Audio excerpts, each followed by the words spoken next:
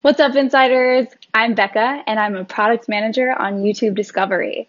So I work closely with Todd and Rachel and others you've seen here on the channel. And today I'm here to tell you about a new set of features we're building for the YouTube mobile app homepage. So they're not features for Studio, but I hope you'll find them interesting nonetheless.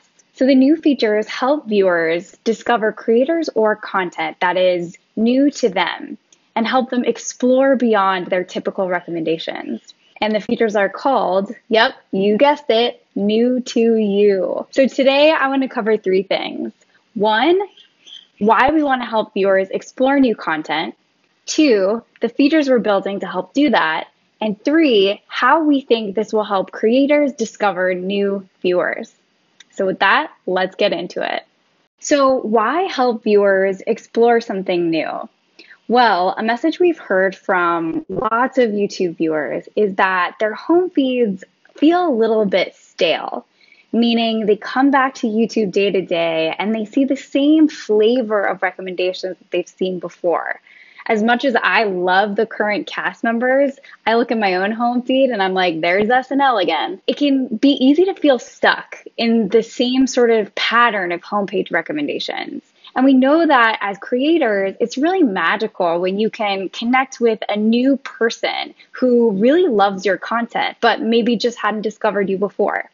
That's a really magical experience for viewers as well. So we designed and envisioned a feature that would help viewers explore outside their typical recommendations while staying personalized to that viewer's particular interests.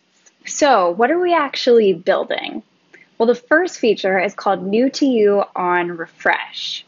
So the way that it works is if you open up your YouTube homepage on mobile, see that bar at the top of the screen with various topics?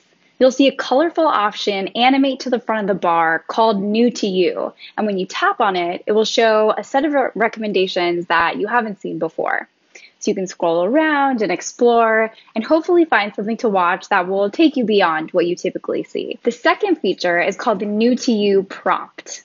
Now, this feature exists because we know that when you pull to refresh, that's not the only moment you might be craving a little bit of exploration. So the way this feature works is it will trigger after you've scrolled down a ways in your feed, but maybe you haven't found something to watch yet. So you'll see an option directly in your feed to tap into this New to You feed. And that will take you right into this set of exploratory recommendations where you can discover new flavors of videos and hopefully new creators.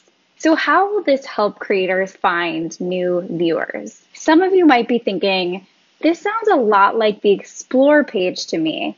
What's the difference?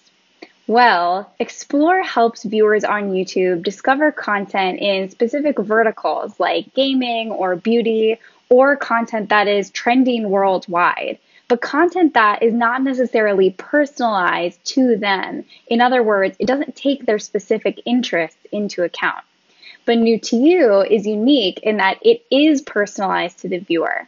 So we try to take a balance between things we think you might be interested in, plus things that are a bit further afield of what you typically watch. So to share a personal example, I've been really into soundscapes recently. So when I was trying out the New to You feed, I discovered a channel that creates these amazing mashups of vintage classic songs being played on a record player while there's a light rainstorm happening outside. So you're listening to it and it sounds like you're hearing this record being played in another room. It's absolutely amazing and definitely not something I would have discovered without the help of New to You. We're super excited about the way these New to You features will help viewers discover creators that they haven't met yet, and for creators to reach new audiences who will love their content. So these features will start rolling out in July with some additions coming in the following months. So keep an eye out.